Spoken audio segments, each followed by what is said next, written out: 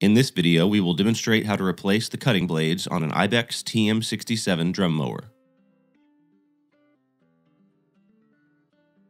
Tools needed for this task include the blade changing tool that came with your mower and a 19mm socket or wrench. First, loosen the safety bolt by approximately 4 full turns. Next, insert the blade changing tool in between the top plate and the spring arm that holds the blade in place. Pry upwards with the blade changing tool. This will allow the spring arm and pin to drop down and enable you to lift and remove the blade from the pin.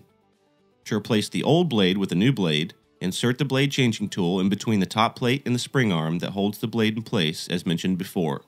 Then pry upwards on the blade changing tool to allow for the insertion of a new blade in between the top plate and the spring arm, being sure to line up the hole in the new blade with the pin on the spring arm. Make sure the pin goes through the hole on the new blade. Ease the pressure slowly on the blade changing tool and then tighten the safety bolt back down snugly. The new blade should be secure yet also be able to swing freely around the pin. If it is stuck and hard to move, it is likely not on the pin, caught, or pinched, and will need to be reseated properly for safe operation. And that completes blade replacement on an Ibex TM67 drum mower. If you have any other questions, please feel free to type them in the comments or contact us at 833-888-IBEX. Happy baling!